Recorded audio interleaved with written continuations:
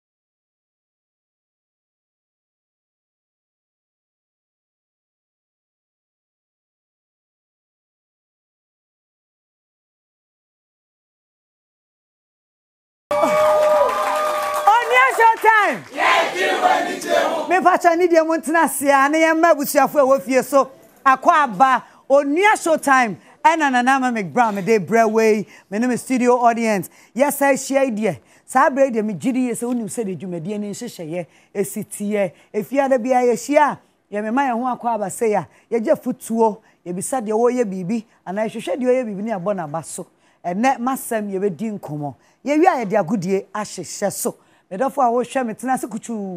Don't go anywhere. I mean that abuafo. You don't have to move. Don't go anywhere. Now your sponsors so adwene wo ho. Inti misroya na so adwene sponsors why? High sense everyday prices for everyday people. I mean sham 2 points. Yes. If you high sense so holy insecticide spray, holy black mosquito quell, holy pesa wo dana kronkron, and you mray. So when you're night, now who's a tuntum be how quadia, but chow, for quite be soon chain, and as a spray no free demo, net to me da, Nanyana cron. Me pacho or boise bitters in Numra womuanka sa, in Numna womuanka sa, sana sankofa spicy, Monto mamie, sankofa spicy. Yay! Didi ampa sankofa ya dase afa wallet drink ai sa bet na mu se market fo no esi free umba na se wiase awoso no and wallet ya dase bebre me pa chewo say you person your insurance na say nye my way then answer oka no way and then answer oka Kasa no way. Essence my way insurance aye ne said ye be ya oho be hin ha wo abra wan kasa wa fa phone na wa dial *165# o dial pe e be ma options ama so person ye savings ha de be ye so person ye insurance na do do for ba ko kan wo so a o de be ye ni nyina e wo ho ma nti ene so me can for my way e di amount me pa chow Danu evaporated milk. Danu milk. Go for it. Danu milk. Go for it. Danu milk. Go for it. Very soon, Danu milk for be bread milk ni bi wa. Said the product be aba. Ani. Into studio audience Danu for be kai Danu for mpacho ye 50. Into mo ba no mo 70 because me team ka ho ana aha no bia at least obi anya mako nkofie na wo didi anu ahun say Danu milk go for it yeah da omuasipi me pacho the GC brand hey Gando Cosmetics the GC brand say ye ni GC ni kure mu ayedu product no so ayefefefe aye kama GC brand the product no dawson from hair cream body cream peppermint cream and all sanitizers any bibia yeda omuasi bebre me pacho midima for hospital doctor and doctor time da so doctor ewo kumase so utimi foka na okotunu kumase a obe hwew amwanya yaresa erade wom nti no ye sure say time we there say super there wa say there we ubenya nti doc ya da se bebre me pa cho betway se me kan tro say get way more so first no na oba na dia mean we ya wan na ko betway da mu peda wonsa good mu peda wonsa la pass betway ese ma ka do hu sie nyame hu adenti na ye mu say obi ntumi nko betway adenti mu ko ye bo mo mu ko obi ku mo dia wu wi ni afa ma o ya de ma mo wa wi ni we so ko fie you get way more say winim ne wo kwakoye ho nko ade a betway ya da se abusia say 500 a immune booster a immune ye say honam I mean obejo wadi na ho ate apo wo your background dia ene na wo die mu a o say save your life it is very important say obehwe say 500 e kira kwan ye do ma se bebre say won say me wie ni sa no dia na akba the body put your body on me girl and the body on me girl na ka DJ filter na wo bo na ka DJ filter na wo bo na me tumi dan me ho na me call 360 na wa hu atade e she me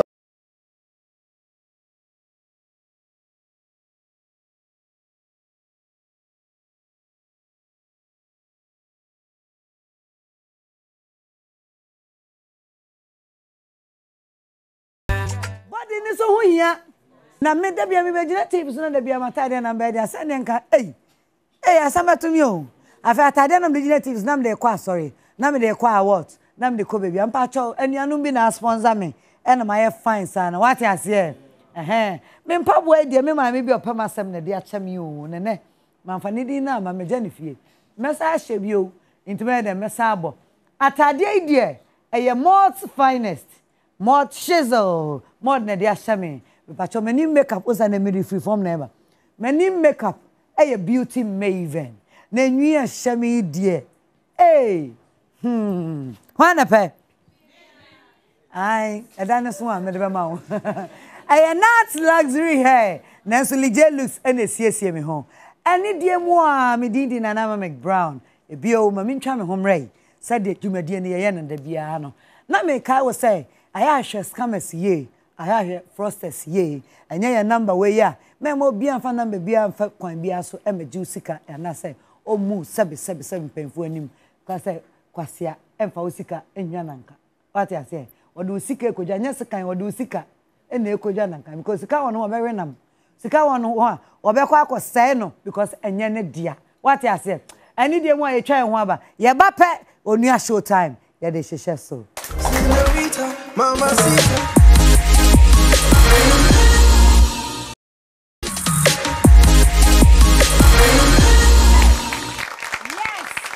yes Onua Showtime ya dwene wani gie ho me pa chonye da bia ne be ka say ye be bonyu asa na montra say and attention on the seat because ade aye ba be ye no first of all ye be ka gratitude and wasem na ka gratitude cry eye dien me pa chopi ye nkoma makafu ho na ye nkodie asem a wo ka after the word gratitude ye wie na ye ba yes ye be den ye be kan ye de abusu ye nko ba bia ye ba sisi a ye ntie mama kafu anyimre mi chechi a Onua atiefuo nyina bebi a mo wo bia mo wo Ghana ha mo amano ne nyina ye chia mo ye pese ye suade kakra te se ne ayeye ne daa no ende ye be suade wo asida ho ye suade wo obi a oda ase ye nyame a obo ye ba asase so no opa asida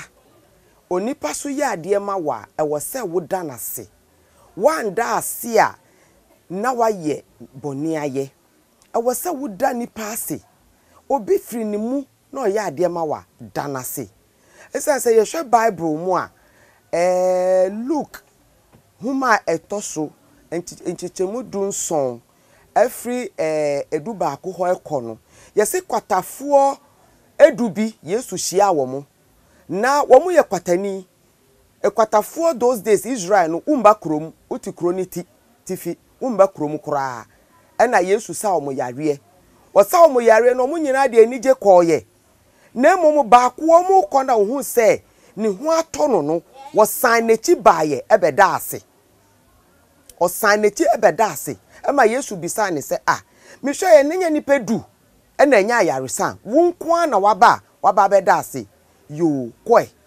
ayaresan na wanya no enye homa wayaresan enye homa wo da enti woni pasa wo ho na se wo mpa ase da enyoma bebre na ehwerew ebi wo ho nia wo hwehwe no enye nu na wanya nanso kakra na wanya no da ase wo ho si ebe ya se nyame na di ma wo onam nipa so na di ma wo obeye den obesan aye kese ama wo udase wo kituwa ho a na kese ba obi wo ho ebi asem bi da wo so ohawo bi da wo so bibi tete wo nanso menu ama menka bibi nkyere wo bibi kro na tete wo na waya ha no obi so da hospital a oxygen si ni so owo sika bebre gu bank enso ni sika ne nteme nje no nanso wo de wo ahoɔden wo kɔba ebi ende wanya bibi enni enso wo won kwam ya ohome yi menua de urade ase wate de urade ase danase obi wo ho nso so a enyoma nkoye wo dwuma sei wo business asei nanso wo won kwa wo ahoɔden wo yare nda hospital de urade ase wo danase de bia wo sɔre ase urade meda wase ende medwuma nkoye nanso me wo nkwa ya me wa ahoɔden papa meda wase asidanka wodin se ende so me so me ka ate asefo ho menua ma menka bibi nkyerɛ wai ye wo bia ɔya asidefo ye obi ɔda ase ye onipa bia de bia asida wo mu ayeyi wo mu enumu na nhyire friba enumu na enkoso friba enumu na nyame eya de kese emaw enti niamedi gyawe enwumre yi eni se daase nia wowo mu biara daase nia ko biara nyame onimo ono na obo wo no onja wo ho ondi wo hwambo na emmomu bibie mu bible say enoma nyinemu yenda ase say ye papa say ye bone de nyame ase wo hu ni say ye bone ba nyame nim nia oye saa bone no papa be firi mu aba enti nyame onka wo ho onye wo yie ansi wo kra yie na nsi wo bibia yie ewo Yesu dimu nyame nhyira wo bebre bye bye. Yeah. Okay mama ka bi akira yen mama ka ya nso ya adwene da ho what I say ha ba ya na important say obetie panyini enti na so ni panyini adan die na me bisa o me an kwansa no gra no I must show gratitude to all of you me da mo ase Onua Showtime da mo ase said de efiade bia de mo ye bia mutumi gya ho na mo se no meko na studio meko hobi meko tena hobi ensembo a mebo sidi a mesa mesre asa meden mesa come on I must show gratitude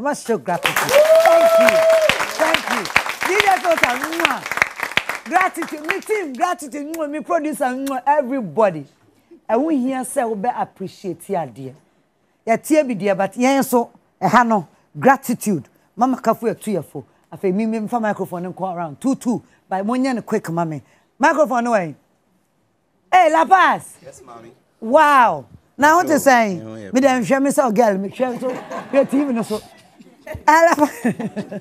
La Paz. Yes ma'am. Ya tie mama kafu all right but you can gratitude wo so adien na obeka akire yen e wo ho ne ye ka gratitude na wankasa ogira mi chenya mi sha. Oh amen. Say wa mami akwanye yi ye start here abc ne ama wa popular yi oh ma fakọ no ni entini sisi a na meka ne say generation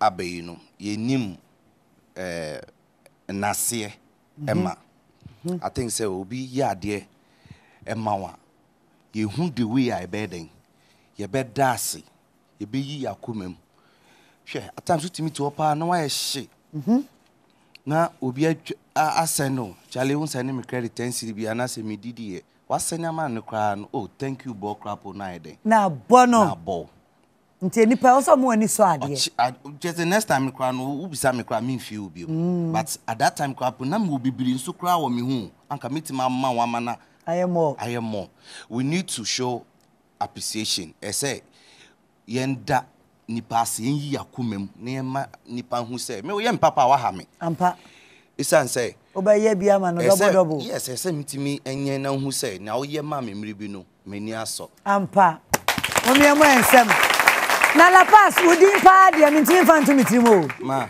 me kai o si la pass ya na o de bodi no toast to aso me de Kofi Apenti Kofi Apenti me baby di yay na half for microphone way ide there wa him afa fa show gratitude come fa upompo me de be ma okay udin ni say him Naomi yes man no fa sese so na wo ye adwuma ben me ba cho me chira de na wo me na woni mu mra no wonya microphone de a chire de wo ye na fa ton ho 1 seconds ayo me chira de in some signboard okay afa yeti o yeah okay and in kofu bebra ewo Ghana ha no munim gratitude especially with yen baby aye chira de no one more obi ade akanfo de enim say so bi ma wade a de nka gratitude nka ne twi mu ye man why ani so yes ana say wo chira ani so e wo bibi ho akanfo no I was born and bred in Kumasi. Okay. So bi ma wade a na woda na sesese ade che was all sabeda na se mani hu se wani aso ne o ye ma wo no. But in pay me brain ye obi papa. Obeda se as if say ade na o ye ma no. You should have done better. Kai was all ye ne kese a na say ase nani anso nti ade che no wa meda was pa fe na wo ye say eh ade nani anso ana na wadwe ye wo ntanta. Na fe wo si hu sipo wo no. Into me next time no me ma me nkwala my own papa sa na me bi so mo say eh into mu de mu ni mu na ase e ye nkyere mu ofi what is happening into enkofo bebre ni mu santi awofo no ye nkyere ani so ye ma nkwala ni hu so obi ye bibi ma wada na ase ma wani so de why and because enye obi a na nya na sa thank you oba so kasa ho yo abaya bodi ma me Pache frame your benewa, me ye mobile money. Ane, yanko. Kakra men so mekane say obi ya de ma o na se weni anso nipa no onsan ye ma obi o.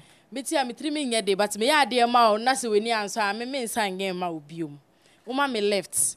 Na said me like me per left nti me oma me left like dey bia me da wase pacho me da se da na me da see nti sa no hu sensi o to kra na obefa me na me kita me car na se me ma left na se wan na ma se izu o to me hu a me bonsu egu so me yes nti no ye ma ye ni so ade na so bi ya ade ma ya ye nda na se the bata mic no way e ko baby yo broni pastor sway Udinu bio. Ohene Francis. Ohene Francis. He is a student with GH Media. Yo. Yeah. Be free akona star dada. Medinka ya star cry. What kind of star? Pepa chai. Ana ma me he no. Also I want na say. One gratitude as well. Dada.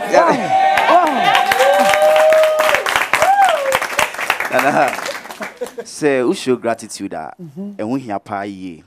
Edi kan gratitude enye say obi ache wade nko na we show gratitude. What you say? Say be obi cry fro no tufo. No oka asembi chro. Or say we show gratitude. Nya gratitude say baby ya che wade seje nko a efutuo cry obi no kasa no ma onyansa sembi to utrima gratitude. Inti no cramp no eye since over done panase. Inti no ni aye. Yeah. Yo. Abusafo adofo a ehwe yen sede yakanie yen nyina nim se na ase ehu hia pa Bible kra kire yen se o se yem timeme yani so ade bia obi be ya ma na onyankopon a kire na nyankopon kra ade chen no ana na se ono na ope no de a chen yen se yen nipa to yepunum ko de tent akata yeso wo so na pe wan na se wan na nyame ase wo kwa kwadi banku uwi a wo kwotena kam se wo konkran na wanura nyankopon no ntimi misa no uduru a ne naase kakra no so a onfama no ntimi sra mo ye kwa ye bai de yesu anie o se ye ni so de awrade eye amaye o se ye ni so de abusua eye amaye o se ye ni so ye ma teachers suku a ye meko e wo se ye tu afis no ada wo tu ya choba de anka be use kabotom e de akomobi no You can't gratitude. It's not when somebody has gifted you. One more baby. One person ni pedi also usua. Say impo a futuo papa ye nkiti bin. Ni nyina also omo ani so. Na wani so a na bio dan ba. Sa na ye pese ye na wo che. Nti ani die mu a ye fili say ya hyebi ye ma mekafo ya kan bi a kyen. Me gidi say wo so no wonim. Nti wo so ye den fa ye ejuma. Ye da mu nyina se e wo fa we mu. DJ Filter ene me nkofo ma manyi so mu nsa. Momun sorry no munsa. Everybody get up. Everybody. Filter, my nyom never go commercial break.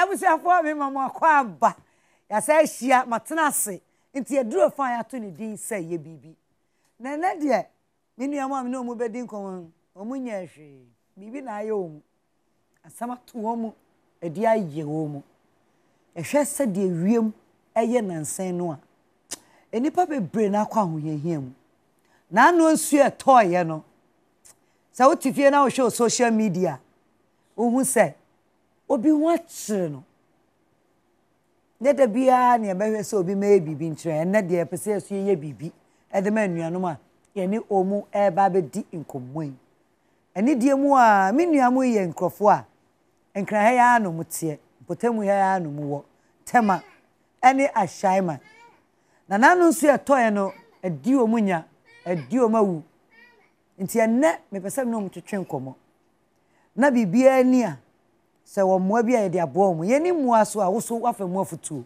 ana me boa enso etoye ho amu na ha wo mu studio audience ho amu na ha wo mu ha mo woni ama say ye area bay akwete man enna me nua ba bi ne ba enna me nua ba ma bi e friend no Samson enna Mr Samson atena se Samson akowu Samson sio adina bro saa na me nua ba Ruth dochi ono so ne ho akwa ahwem abusuafo mienu yi ye bedi nkomo wa nsio no so aye obone kafra nim sanya sana na open of course then so abanesa shedding na Samson akwa ba Onua Showtime any Ruth Ruth ma me ba ntena se no onye okay kura what you say enyum ne bono no osabi wonte diabo wonte diaba Samson wadama aifa ena wotie mete tema Newtown Mayam okay anti odu tema Newtown a na wakọ Mayam ti Mayam vako ho down ho honum side ho na wotie ana mete me komini aba so Ruth wadama also tehin Achomiti Ashama Lebanon Zone 5 Ashama Lebanon Zone 5 Zone 5 yeah maybe your friend say Caleb Giovanni Caleb yeah Caleb and Jeje anyway Caleb dear or be support you ma me asema sebe ye ba na ubeti so o kasa nenemu eno ano no wa ba fie oto ma me mu mienu nchen o pese o ba ja no hima ja ada na restrict Caleb bra come obaba na Samson bra Samson ani me ni nkomo ensu etoy na nsen ye hu sa adimunya ubetumi akire yen now he then they see yeah and then they say yeah I mean what happened oh okay unfortunately na me dey me wadwumem okay Enti me bedru be 6 mu honum. But even crano from a juma to fie no because of insurance no unya kwan kranko. Because habo ho crano kana be fa no kana ho yiri. Okay. Enti na no so cry difficult. Enti me go do be 7 me go do no na me re ne nkola no epia kope school dan baby akotena. Oh. Eja dan na mansuo no. That means insurance sayade. Yeah, afa my fans 2 fridges ne adini na access ni na. Uno yire no manete. Yeah. Nti nsuo ne ayemo sapen.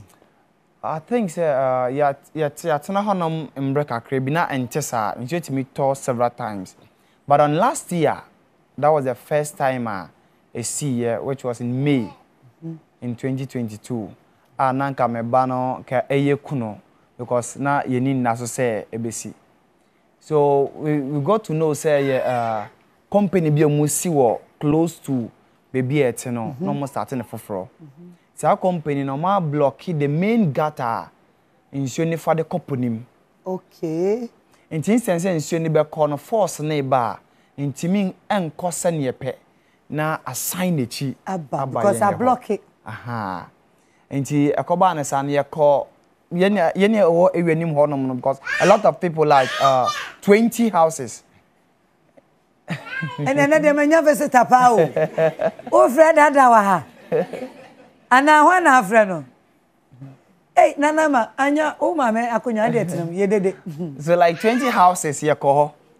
Enyam kwa kasa o no mo kasa mo be ye gata ni ye. Up to now. Omunya ye. Oma ye bi ejebi.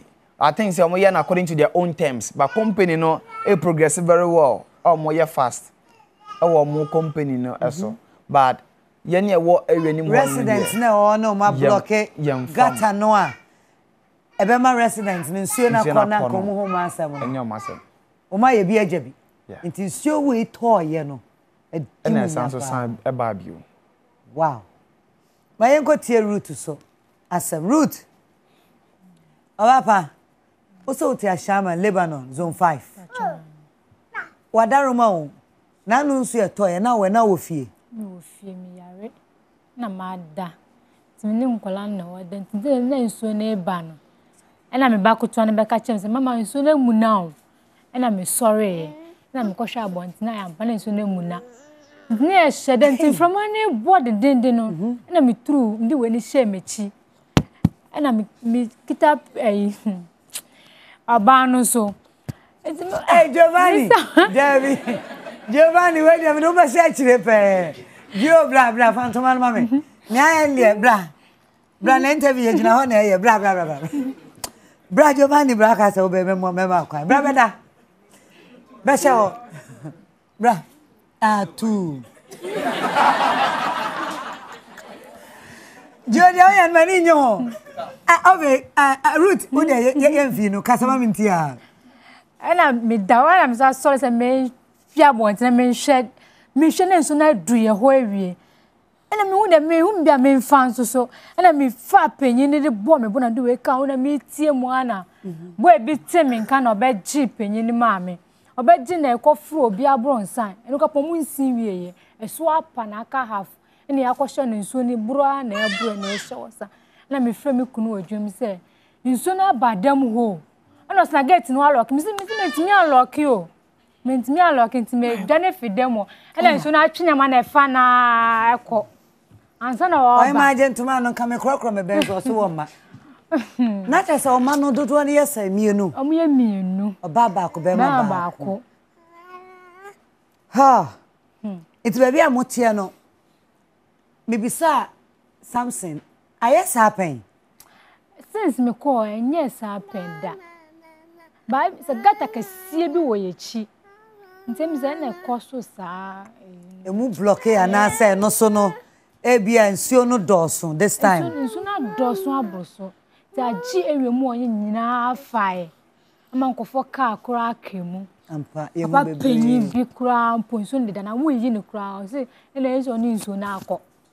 Sa Me ba cha Giovanni ye no. Caleb. One de won ko ma ho, okọ me ma ho. Yo, Caleb, nene pa na mini biscuit, nka me de share nsam.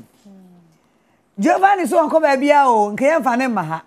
Gio so onko ba bia, agisa ne wofa Samson. A obe share ne he ya. Enne ni bre na aba ne ye kan na Giovanni de. O ti ba ko sei. Wonim ne ase Gio. Ba bia be denti ne TV so ntimi eni nkomo wate. Wate. Why? Now, a very serious issue, but I say akura no ntino. Eh say a good enye agudie. To have money now to buy fridge, to buy TV, to buy fan, to buy mattresses and all that. Yeah. Were you able to get some of the stuff? None of them. When you were none of them. Mosa. Atari shame be crampo ne nya ne dia. De shame akasa kura nya media.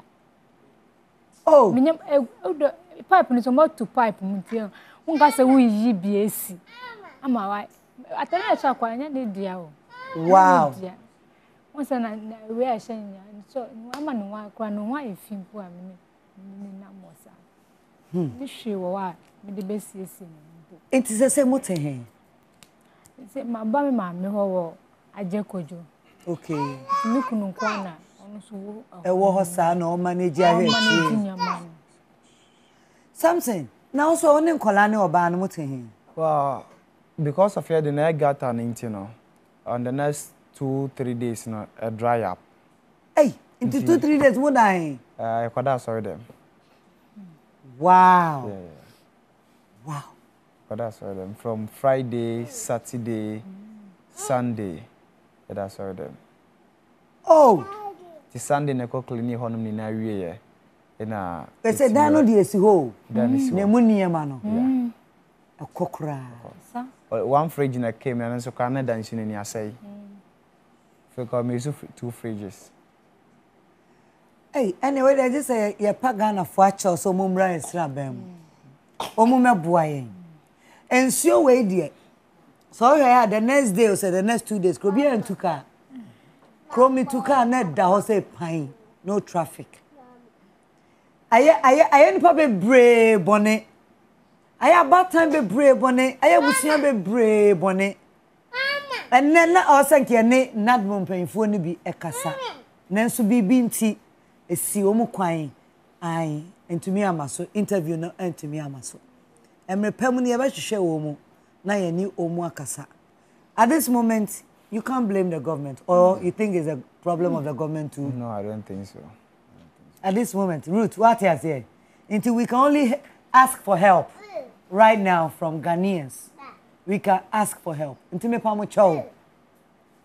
Me ni abema Samson be camera you now do a cheer giant by giving us your contact. Okay. And now say o yire dia bi obi hwehwe wa obenya wontem. Wadaroma. All right. But I from Samson do obe say one me kasa 055 74 04 851. 055 74 04 851. Wow. Samson di ben was na jeni pa boni fonti. But your media is Samson Emration Akoa. Samson Emration Akoa. Emration. Yeah. Emration Akoa. Samson Emration Akoa.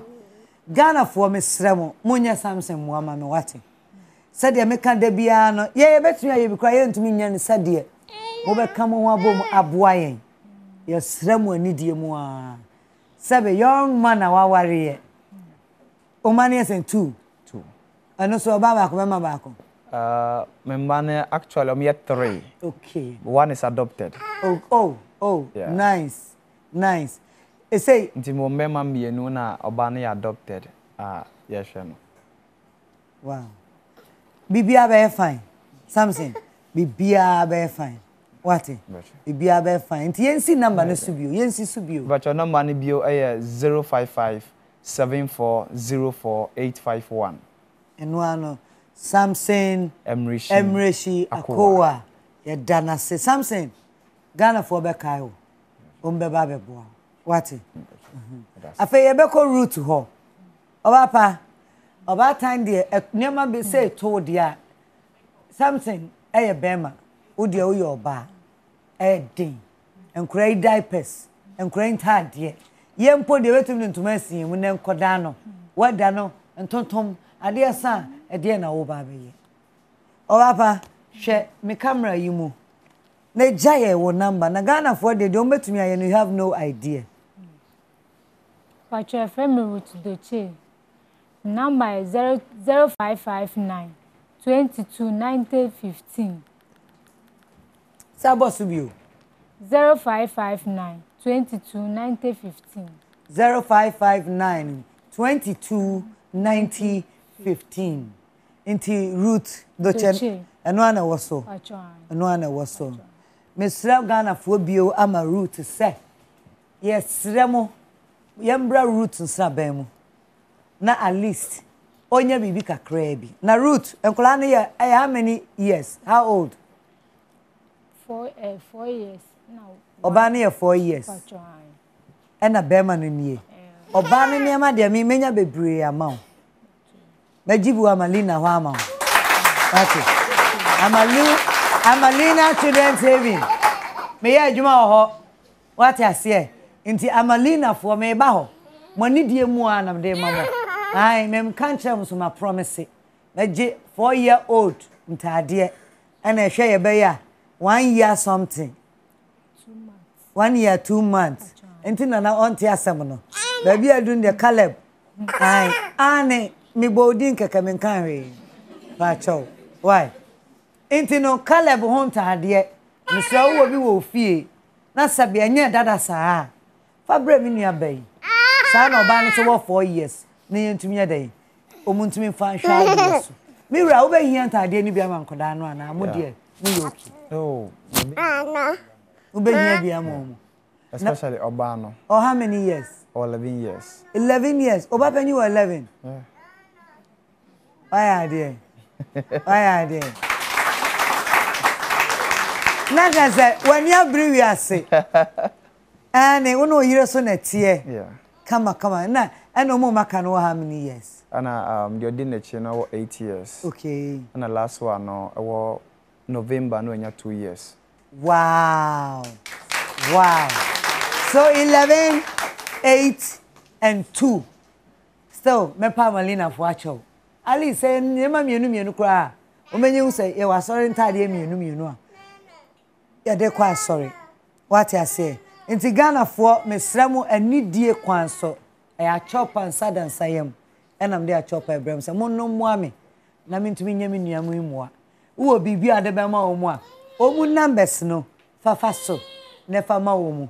Bibi bia be ya momu bi o meka atren na yeso yetimi abe show gratitude e de amamo ye da mo ase bebre samaya asutie ana say mo hwe yen na mo beye pa minim say mo beye Ruth ye be da wase Samson ye be da ase wate ai ma wa be mumbu be ma na nsu anyu ate onu medru anyu nti eni die mu a we die eye bibi ketua bi from the GC brand and ye cream hand wash, sanitizers, powder, and all that. Intino. Papa, the kind so we mumaya, what? Ruth, the kind so we mumaya. Na, and then minim say, me be share me be cry. Come the soft care come home. It definitely yet be back come home. Na erade, I then, wa humo mobo. Ama do fo I then, abe so mum, what? Erade shamu, samoba Onua Showtime. We are proud to make sure say moso mo be okay. Oh, o da dem no bi da bonten. Abra anya ne fault ye nsuo. Yesre mo mo anuanu mi. Why? Na Erade be hira mo nyina. Ye da mo nyina se Onua Showtime. Ya gine wani die ho. Ye be twa ye ho wo fa we ma ba ye ba. Still nkomodie e be sa hyehye so. Na ni nyina efa nsuo a eto ye ho. Ye ba sisia.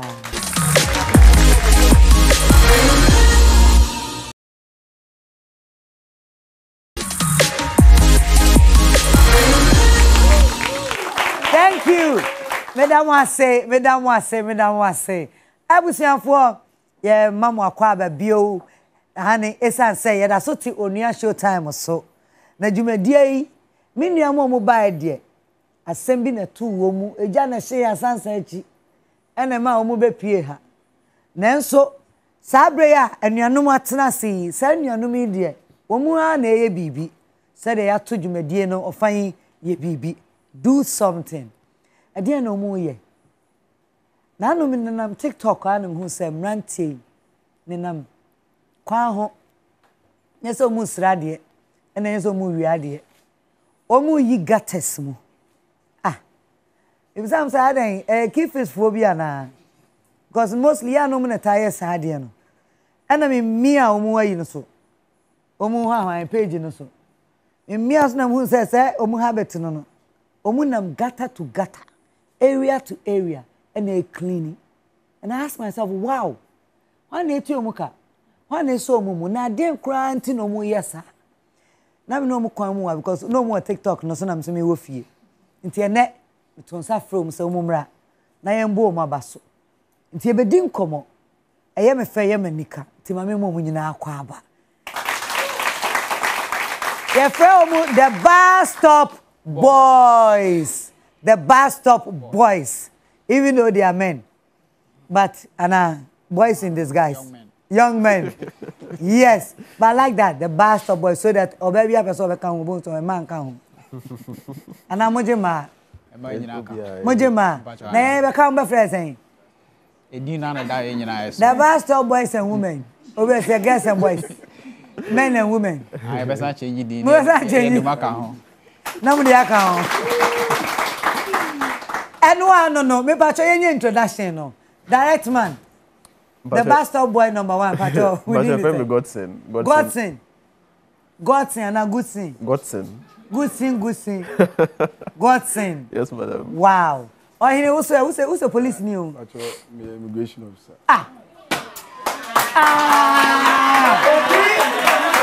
Oh, I did. Me come here, me show him futa. Me come here, me but guy we police ni ala. Immigration officer. Immigrate pacho din the same. Okay, me the rank ne be count no me a DSI. Pacho won say ye betwam airport one neko. Yanya hwe ye nim de ekoso apart from some baka say your passport na na stamp.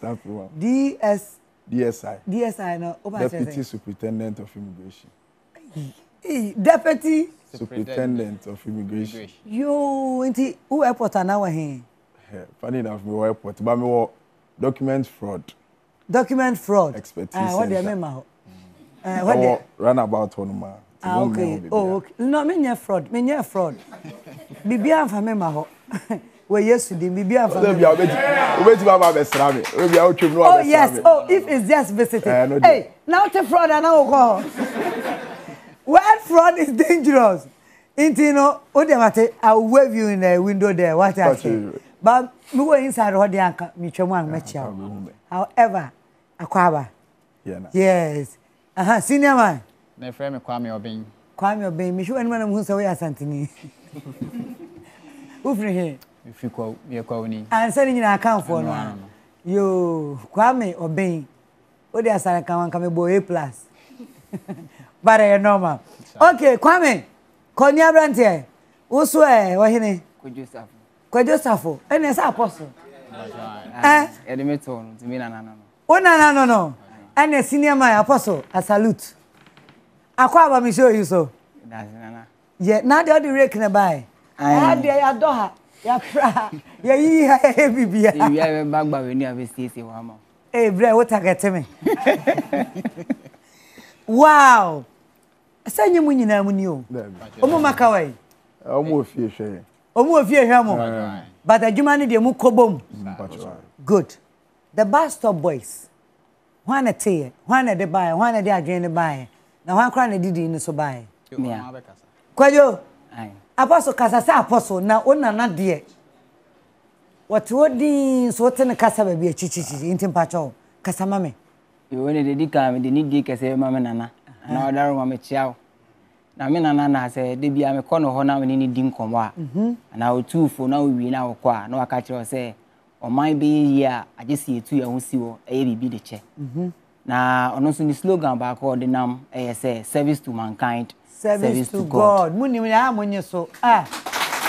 Service to mankind, service to God. Service to mankind, service to God. Ampa nti me trust di na me dwen ho a na me so hwɛ sɛ okay me na na asɛm wa ka to aso wa nti de na ebetimi ayɛ de aboa ama na hu sɛ asɛm na ɔka no ne na me so mate ase na mafa na so pam okay te na me de toto asɛm bi esi on June 3rd 2015 nipa ho dodo na ahwɛ ɔmo nkwa ɛwɔ circle incidents no me tena sɛ dwen ho sɛ nipa ewu ye no mo nya Zoom lion for because MPP na ya na ye to rubber ne politics to abontin asɛm ayɛ ka de chi ɛrɛ ne sɛ Zoom lion be but ebra asɛm asi no Zoom lion ni enkane bi te no na hye nkwa na e kan kura no a wo so sɛ wo so account enti ho ne fa free na sɛ okay saa de a de ne anso bitimi de ayɛ de aboa enti one day na eba me trim na me sorry na jam ko to Rick na me friend me girlfriend say de abani te o messing yenko na yenko pra pra. Wo si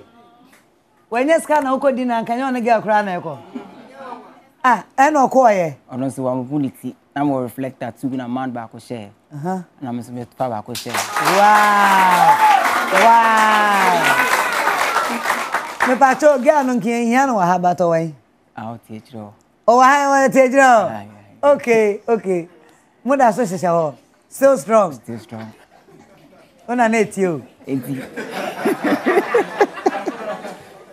normal enti me no ko here rounds na bi na na se wa yo banti na se vibe no en ko yesa ti mi du odo ko junction na me nua ba ko se friend na ya usafo na me friend say bra I friend ho bra gibi abani o nti no wo fia na o se yan ti ko cheche mu che no se he se bi se be boa de a nyina nti o nsi o na nya bibi ti me no na ko ne na mu na ye first shot but ye hwa de na nya nipa mienu asa Davida na me ko bo me de ko minu wo mo ka aso okay ti ade chi ne ko mo ka che o se onua de e pese ye ni o ye immigration officer fatu baby na pon be fia e fia ne e ko fire ya en fa uniform ne nko e be fa bibia en fa immigration for nko e fa actress e fa musician e fa market women into country na immigration say yes am opulity no say ye na me say okay e be friend e bar store boys enti no say bar store boys there na me so at least say e pe edin a obi abetinya relate so mo gitum the next day na na start say ye na say tisi kwan